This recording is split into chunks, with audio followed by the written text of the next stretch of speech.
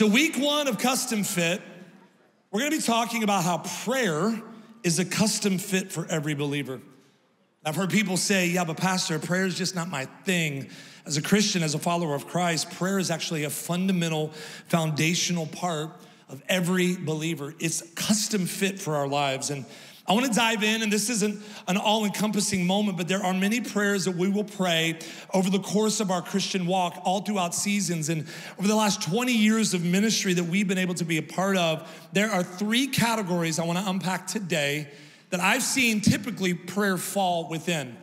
There's hundreds, but I want to just focus on these three. So the title of week one of Custom Fit is I Have to Pray Just to Make It Today. Come on. Look at the person next to you and say, you have to pray just to make it today. And like the prophet MC Hammer once said, we have to pray just to make it today. Some of you are like, who's MC Hammer? So our median age is 30. Just Google him. He was a poet. Okay. Here's our anchor verse. Yeah, I'm feeling punchy. I haven't preached in a minute. Okay, 1 Thessalonians chapter 5, verses 16 through 18. It's on the screens. It says, rejoice always. How often? Okay.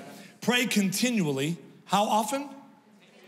Continually. There's a perpetual place. Pastor, I got a job. I can't just be walking around praying all the time. No, it's this heart condition. It's a posture. 1 Peter 5:6 says to position yourself under the mighty hand of God. That is a heart posture. So when you get in the car and instead of self-medicating with loud music to try to drown out the noise in life, no, you're just like, Lord, I need you. Lord, I just want to talk to you. He loves hanging out with you. That's wild. Like he not only loves you, but he actually really likes you. You ever met somebody like, I love you, bro? I don't like that guy very much.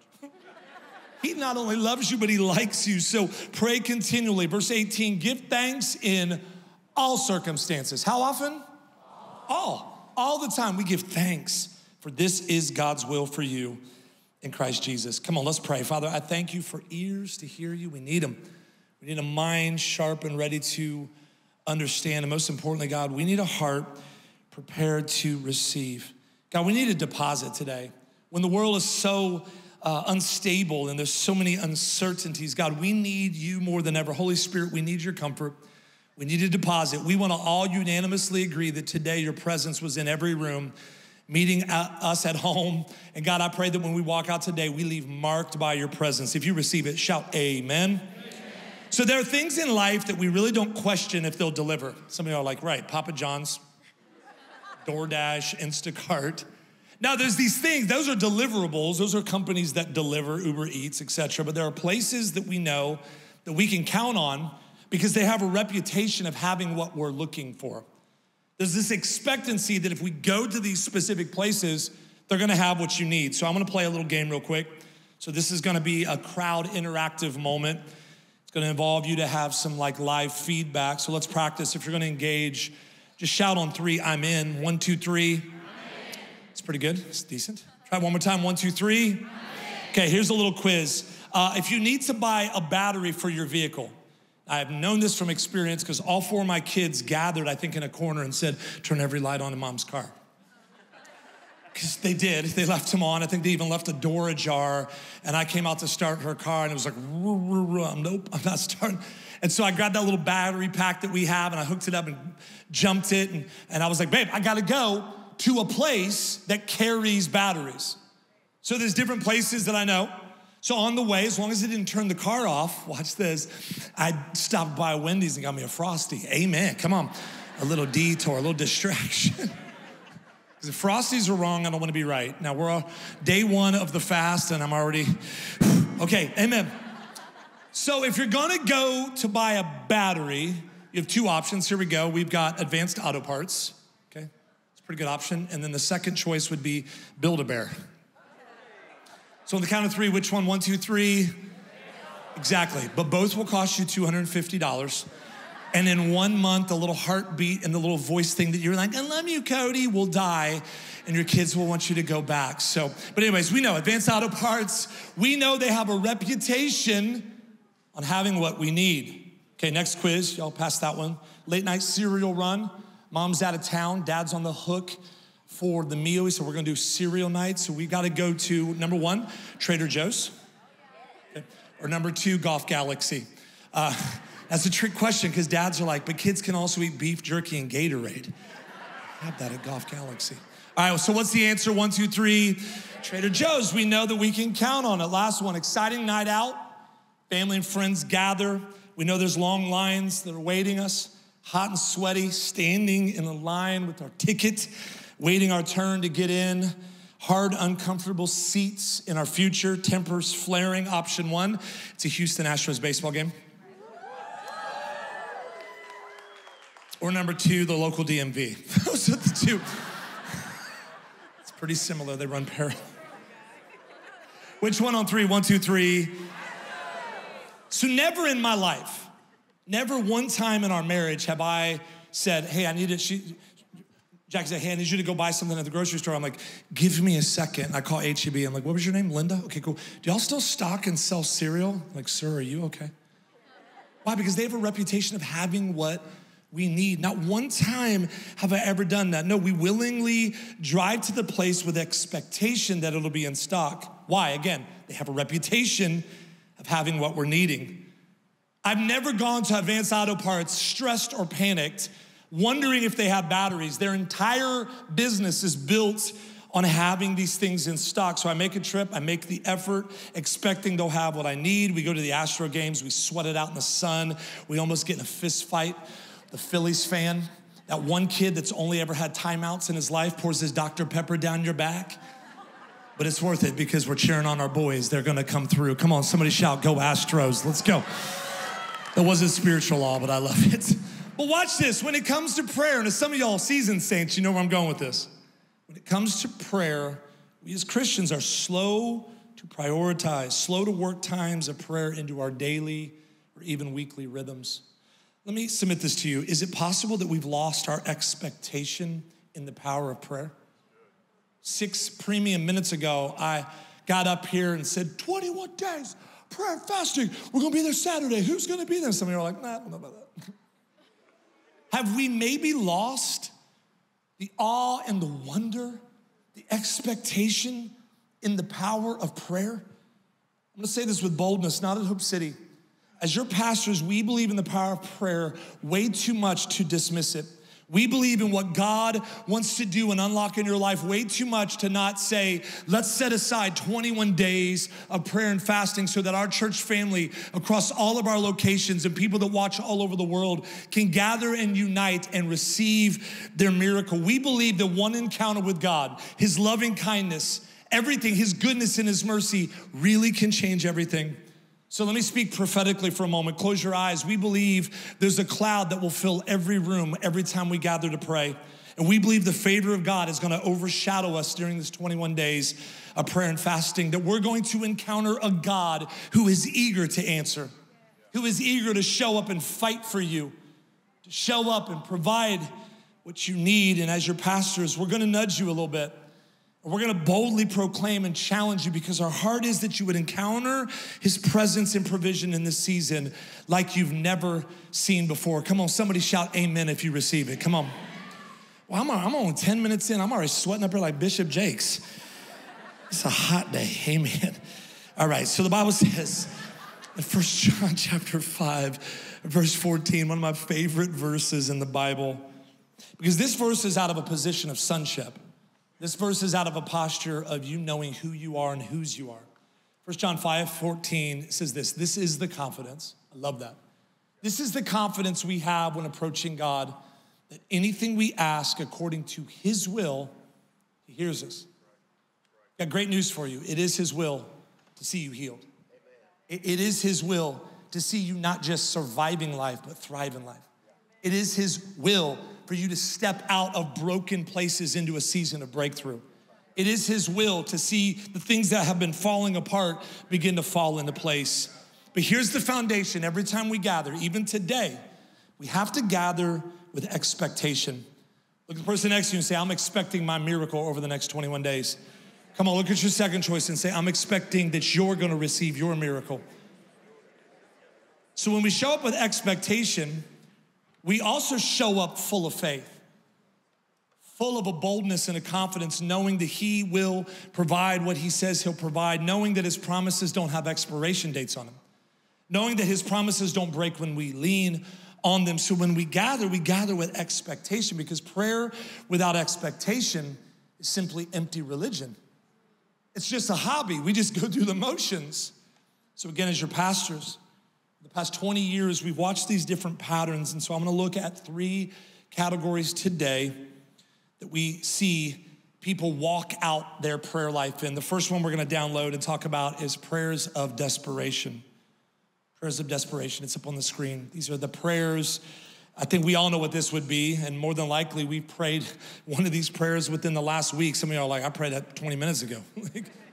Prayers of desperation, these are prayers that when your back's against the wall, these are typically the time that prayers of desperations happen. I remember being in the bathroom, that little bathroom. I've told this story before, when they rushed my wife into emergency surgery. I wasn't in there just flipping through Instagram. I wasn't in there just kind of hanging out. No, I was in there begging and pleading with God, asking for an intervention. It was a prayer of desperation. And we're gonna unpack this and look at how David prayed these type of prayers. We all know what these prayers look like. Some of them, just adding a little humor into this, some of you would say a prayer of desperation is believing God to split the Houston traffic like the Red Sea. Amen. Lord, convict my neighbor. Tell him to stop running his leaf blower at 6:30 a.m. This is a premeditated prayer. I'm saying, God, take out all the carbs. Come on, Lord, all the calories and fat grams from the double stuffed Oreos that I eat when the fast is over. Amen. Desperate prayers, though. How many of y'all have ever prayed a desperate prayer? Come on. Desperate prayers are prayers we pray when we don't know where else to turn. We've said this before. I think a lot of times in American Christianity, we treat prayer like the glass box on the wall that says break in case of emergency. You're going through a lot. I guess you should pray. No, it should be your first priority. It should be who we go to first, not WebMD and Google, social media, your best friend. No, you should be going to the King of Kings, the Lord of Lords, the one who shaped and molded you, the one who knows you in every intricacy of your life, even the compartmentalized things. I struggle with that word a little bit, that intricacy word. Now, these are prayers, they're desperate prayers, prayers for a wayward child, a son or a daughter who got caught up in the prodigal life, prayers where you found yourself trying to keep your head above water, prayers where you need a financial miracle or a breakthrough, prayers where you go to the doctor and the doctor says you're going to be dealing with this for a while or the rest of your life. Come on, again, how many of y'all have ever prayed desperate prayers? And these prayers you pray, these type of prayers, again, are prayers that we pray when, where else are we gonna turn? There's worship songs. We just sang Hunger. We talked about being desperate for him. There's all these worship songs talking about positioning ourselves under the mighty hand of God and saying, God, I can't do this on my own. Carrie Underwood, her famous song, Jesus, Take the Wheel. Some of y'all are like, why is he bringing that country song up? It says, Jesus, take the wheel. Take it from my hands. I can't do this on my own. Then I'll switch to the gospel. I'm letting go. Okay, it's ridiculous. I'm not gonna do this next service. I've enjoyed it though. I've given it a run. No, this song is all about desperation, and sometimes those prayers are songs and sometimes those prayers are psalms.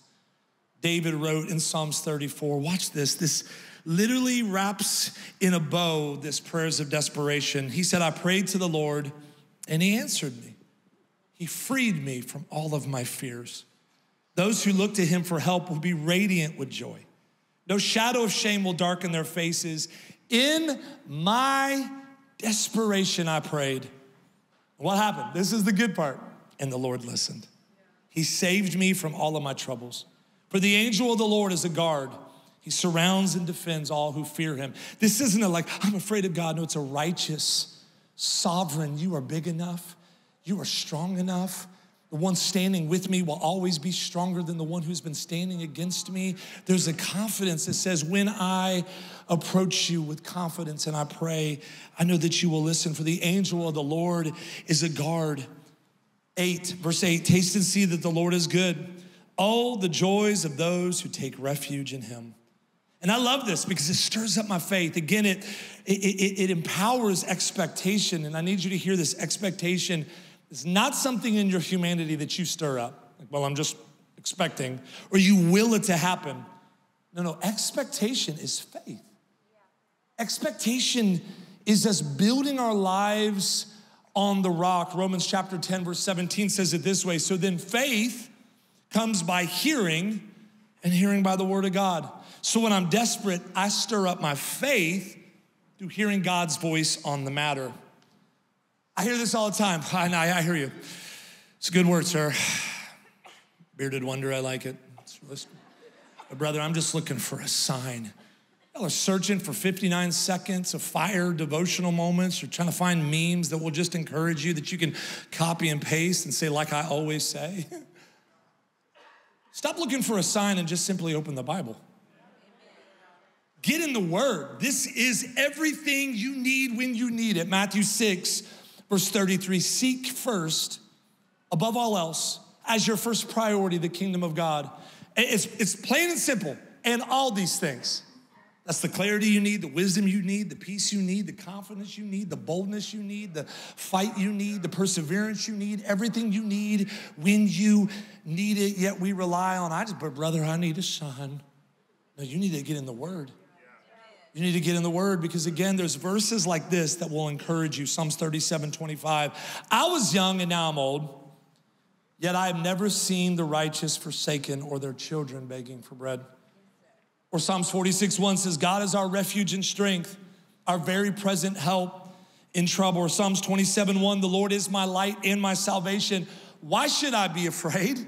The Lord is my fortress, protecting me from danger. So why should I tremble? I want to encourage someone with this right here. You might be desperate, but you're not dead yet. God has breath in your lungs, so there is still a prayer in your heart to be prayed. And this is really good news. I need somebody to grab this. 2 Corinthians chapter 4, verses 8 and 9. This should be your anthem the next 21 days. We're hard pressed on every side, but not crushed.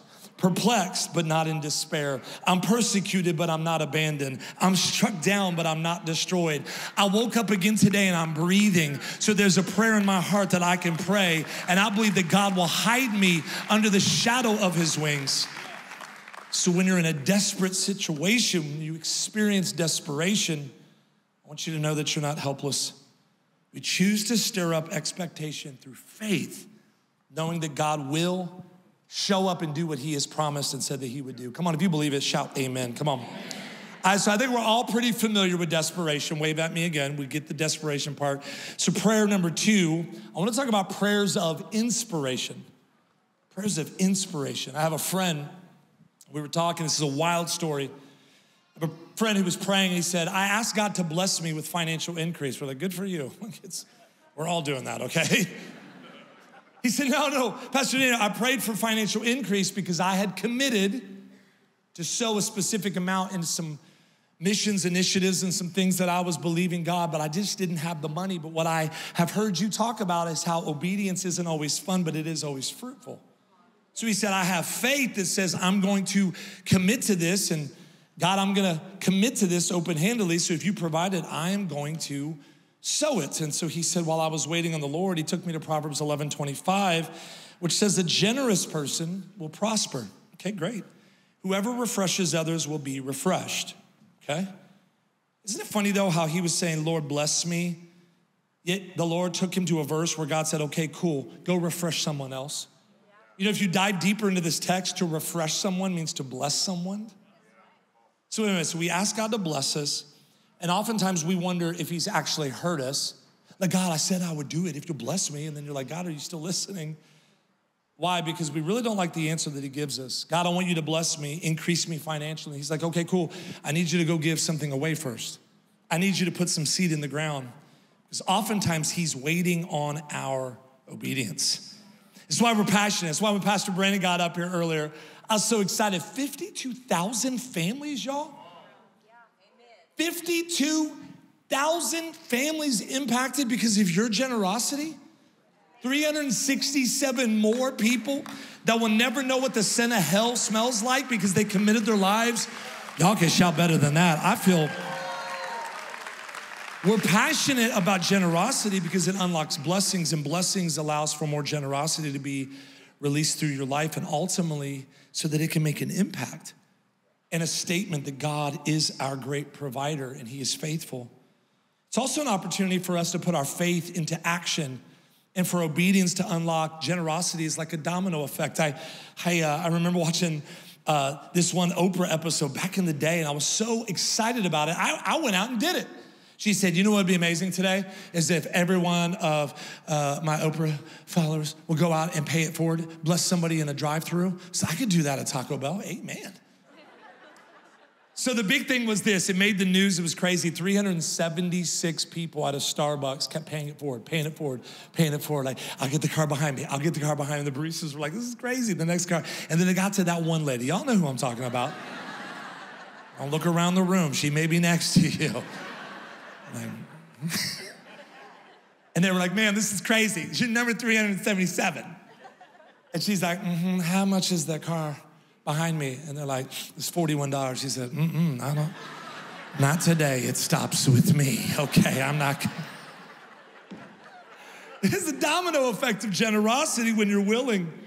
So my friend says, God, if you'll bless me, I'll bless someone else. Some of you are like, that's the devil. Have you ever been to a restaurant before and the Lord like put it on your heart to bless someone and you're like, that might be a familiar spirit. I don't know if that's $73 extra is not in my budget. Side note, the devil will never tell you to bless somebody. If there's a stirring in your heart, it is from the Lord. I didn't know if I would have time for this story. I love this story. I was preaching at this conference and this pastor brought this guy over to me and he was like, I need you to meet this guy. It's one of the most radical generosity stories I've ever heard. And this guy's a pretty simple guy. He walked up to me in pleated khakis. Anyways, if you wear those are wonderful. I like him. So I'm standing there and he goes, tell him the story about the left pocket. Tell him the story. Guy's like, man, I had $4 and some change that I would put on, whatever it was at the end of the day, I would just put on my nightstand. He said, the next morning I got up and the Lord said, I want you to give that away today. He said, it's not that much. It was like the widow's mite. And he said, and internally I was pretty frustrated because I was gonna stop by the gas station and pick me up some snacks. I mean, I love the Buc-ee stops. Come on. It's a little, pop in, grab the Buc-ee sandwiches, amen. So he said, that day I was standing in the line and this lady next to me was $4 short. I said, oh man, I got that. So he said, hey, I'll help you out. That $4 was not that big of a deal, but to her, it meant the world. And he's like, God, that felt so good. So he said the next day, the Lord said, hey, I want you to do it again today, but I want you to do a $5 bill. Every day you do it, I'll put it back. So he's like, $5, okay, on 30 days, $150. 31-day month, that's $155. Lord, my money is funny. I don't know if that's gonna be in the budget. And he said, you know what? I started giving that $5 every day. And he said, after a period of a few weeks, my boss just popped in and said, hey man, forgot to tell you this, on your next paycheck, you're gonna see a pretty big increase. You've been promoted. He said, what? He said, I believe it was all tied to this. So he said he went home to his wife. He said, hey, it's getting fun. I'm gonna start doing $10 a day. She's like, okay, that's $600. $620, okay. Definitely not in the budget. He said, you know, after a period of time, he said, I had a relative I never met that put me in a will. This is a true story. He gets a call and says, are you so-and-so? He said, yeah, you're receiving this X amount of money. He said, it wasn't huge money, but he said, I'm telling you, I feel like it was directly connected to the seed. So he said, I told my wife, I'm moving to $20 a day. She's like, okay, this is getting crazy. He said, crisp 20. He said, then I went from 20 and I went to 50. He said, I started giving $100 a day away. And like a farmer gets to keep a little seed himself, God increased me so that I was able to bless others. He said, this pocket right here, Pastor Daniel, has given away over $400,000. I said, my God, where'd you get the pants from? Those are not from Marshall's. But he said it was that simple act of obedience that provoked generosity in his life. So go back to the story. My friend was inspired. He leaned in, he prayed.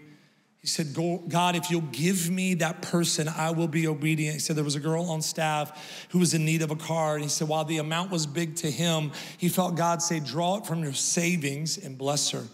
Again, inspired, he leaned in, pulled from his savings, blessed her with the amount, and then he waited. How many of y'all love the waiting season? But you know, the waiting season doesn't have to be a wasted season when you trust God. He said, God continued to encourage me. He said, I was walking down the hallway at work, and a John 4:26 moment happened. He said, it says this, but the helper, the Holy Spirit, whom the Father will send in my name, he will teach you all things and bring to your remembrance all that I've said to you. He said, I remember all of the things that God asked of me and the commitments I had made. And he said, PD, I had an idea. He said, the only way I can describe it, while I was walking along, it felt like a pebble was thrown in my ear. I said, that was a flying roach. We live in Texas. You're making this thing way too spiritual. He said, no, stop. It was literally like this idea popped in my mind, my heart, and my spirit, and I knew it wasn't for me. It didn't say I should, like it was my own consciousness. He said it was, you should do this. And he said, I knew it was from the Lord. He said, long story short, he said, I pursued the idea. He said, while not fully remembering the seed that I had sown, he did all this by being obedient, by refreshing someone else. And then he saw the promise fulfilled in his own life. We went on a trip. He nudges me. He said, Pete, I got to show you this. He said, remember the idea? The pebble? I said, the roach. He said, it was the spiritual moment. He said, you remember that moment where God gave me that idea? He said, I acted on it. I followed through. I was obedient. So I'd committed to sow this specific thing. I committed to refresh someone else and bless someone else. God gave me the idea, and he said, yeah, this just got a direct deposit in my account, $25,000. You know what I love about this story? Some of you are like, good for him. If God did it for him, he can do it for you. Flying roach, just no, God can drop a dream, inspiration from him and bless you so that you can refresh and bless others. God inspired him, and out of that inspiration, he leaned in. God brought great increase to his life. Watch this, 2 Corinthians chapter 9. And God will generously provide all you need. Again, so that you will have everything you need and plenty left over to share with others. I love these moments. I love these moments because I truly believe that God wants to connect all of the pieces together. He will generously provide everything you need. Come on, think about it for a moment. Has God ever nudged your heart and asked you to do something, an opportunity, a desire to maybe bless someone else? Because there's times we pray prayers of inspiration where we take initiative and we pursue prayer and the ideas and the dreams that God's given us. And sometimes we think that these prayers of inspiration are only things that we like what's in it for me. But what you like is not the same thing as what inspires you. All right, letting you in my world. We were on vacation. We don't get to do this very often. We're busy people. We have 4 kids. But anytime we go on vacation, I like to be near the ocean. Now, I'm a 7 on the Enneagram. Some of y'all think that's witchcraft. Don't DM me. But I'm very outgoing. I'm like, hey, I just want to be out here on vacation. I want to be under a little umbrella. I want to hide my toes. I love it. But the other thing I love, come on somebody, I love to eat seafood. Come on, make some noise if you enjoy some seafood. So I'm ordering seafood again, and my beautiful bride says, you're ordering seafood again? Another seafood sampler? I said, on this entire vacation, my name is the seafood sampler. Let's go. She's like, okay. And I said, hey, I don't flounder on my seafood choices. If you come at me or my seafood, I'm the king crab. And my choices are all on purpose. Come on, there's more to this. This is ridiculous. This is a whole dad joke melody. And she was like, okay, but you're pretty selfish. You haven't like let any of the kids have any of it. I said, I am selfish with my shellfish. And then she gave me that look. Y'all know that look. So I clammed up and I stopped. Okay. That's ridiculous. You keep asking me not to do it. The people love it. I got to give the people what they love.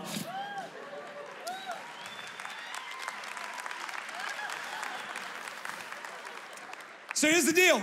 I love that, but I'm not inspired by that. I didn't leave that vacation saying, it's time. Babe, it's time. I'm inspired to open Captain D's Seafood Shack. She's like, how about Captain Dan's Seafood Shack? I'm like, that feels good. No, it wasn't what inspired me because I'm not praying for things because oftentimes we only pray for things that we simply like and we forget the voice of God who's truly inspiring us. We focus on material things, things that are man-made, and we get so caught up in the canvas that we forget about who the artist is. So instead of walking around on empty because you've only been pursuing carnal interest, how about we start leaning in and praying prayers of inspiration that have heavenly inspiration? Because when we focus on what we like, you'll say, again, how can this serve me? But when you focus on what inspires you, you'll say, how can I serve God with this? How can I show up and serve God with this gift? That's why last Saturday, y'all, it blessed us. We came back early and said, we've got to be a part of the Packathon. How many of y'all were part of last Saturday's Packathon? We had hundreds of people show up and pack thousands of meals, from little grandkids all the way up to their grandparents. And we were united to do one thing, to do something that was bigger than us, to serve rather than to be served, because we knew it was gonna make a massive difference. So don't go after just things that you like. No, go after what inspires you from the voice of God and serve God with that. Come on, say amen. All right, number 3. Last one, I love this, prayers of exaltation. It's on the screens, number 3, prayers of exaltation. We have so many things we can praise him for. Come on, the cross, salvation, mercy for every mistake, grace for every goof up. We praise him because he's worthy. And to exalt, prayers of exaltation, to exalt means to lift high. It's like when you lift an umbrella up to provide a covering. Now, none of us have lifted an umbrella in a minute because it is hot and it is dry, amen. No, but it's like that. It's like you lift something to provide a covering. It's something that you can align your life with. When I exalt him as a Christian, someone who is Christ-like, a follower after him, there's so many things in my life that are a distraction that I could raise up in my life, that I could put on a pedestal.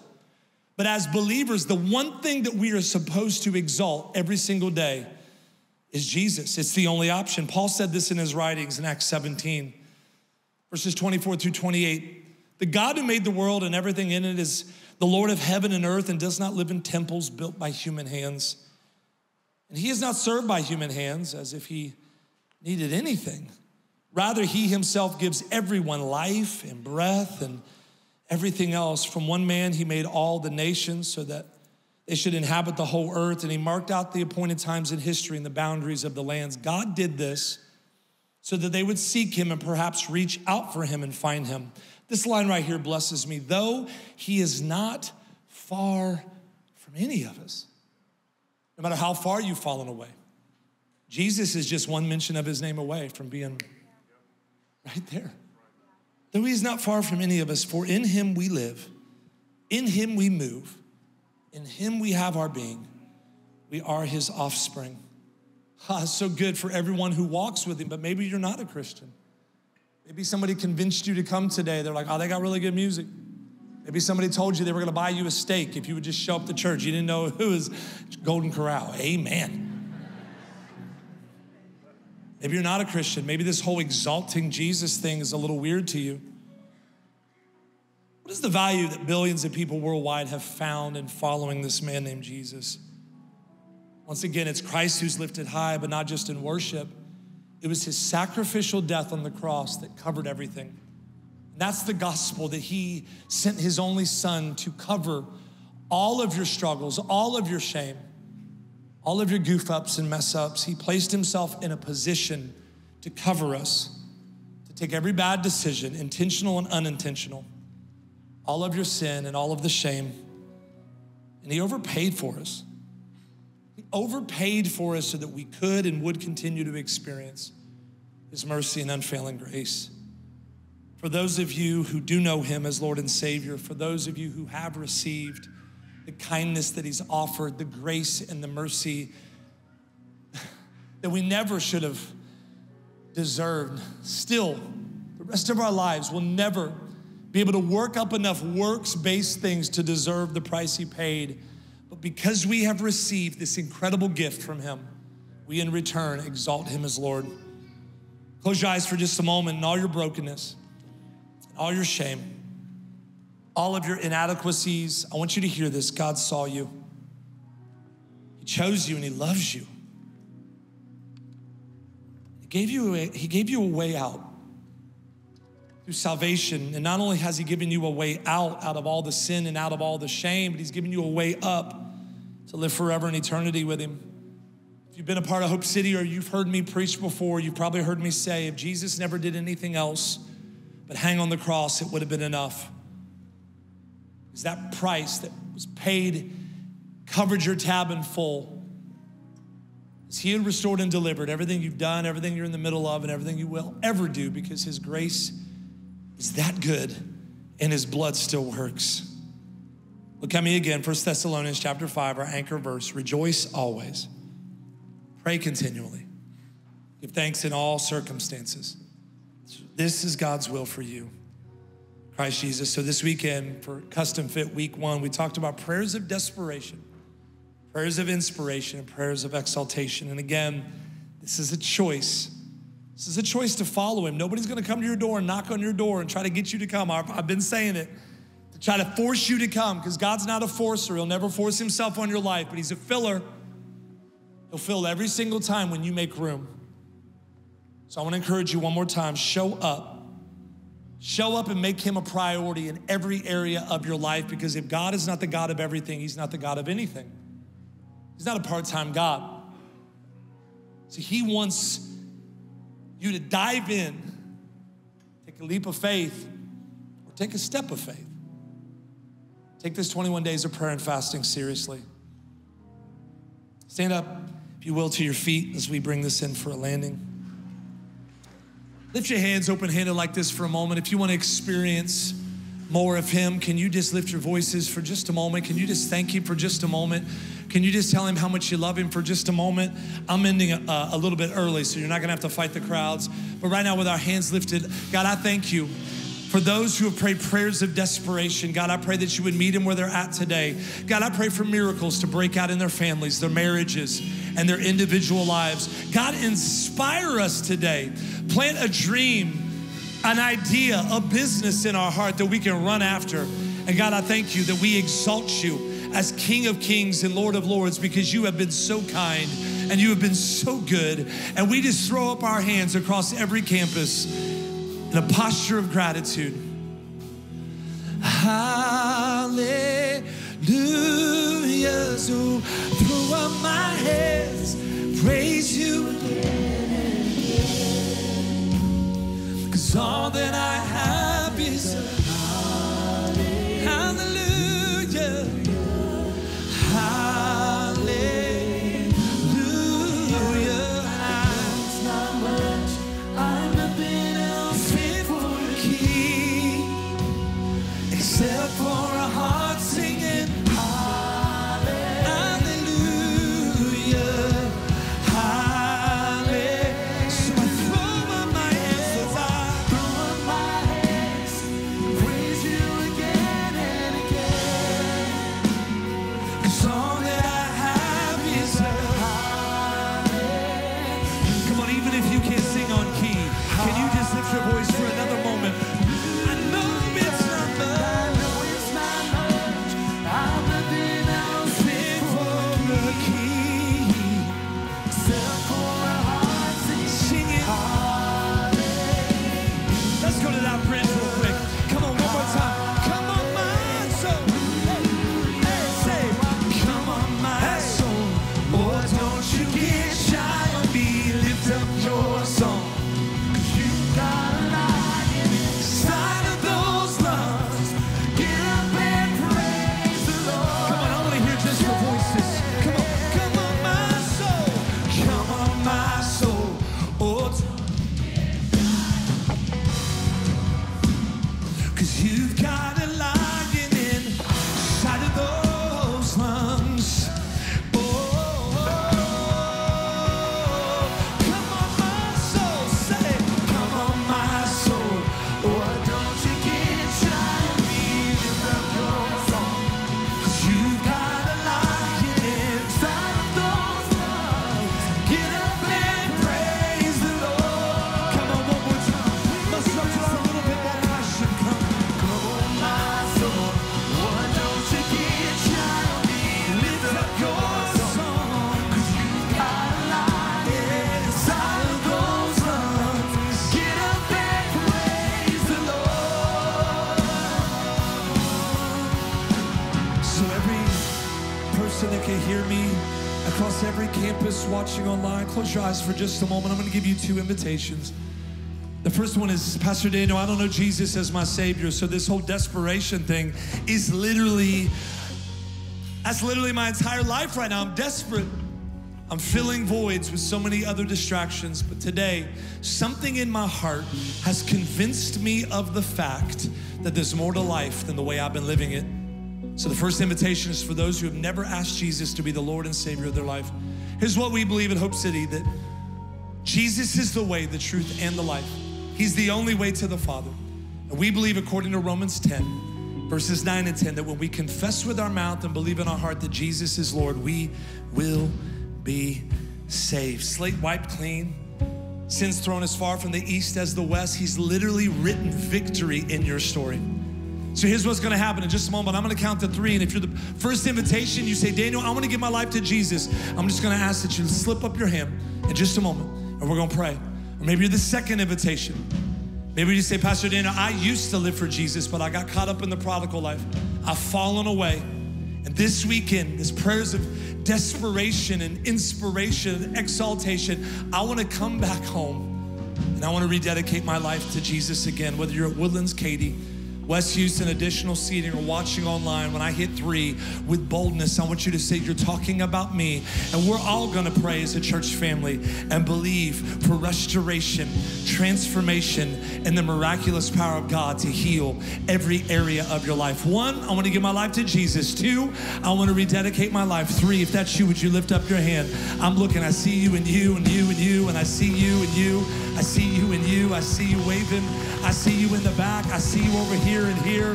I saw you right there. I see you guys over there and right there. I see you up here in the front. If you're watching online, say yes to Jesus. Our team will help you.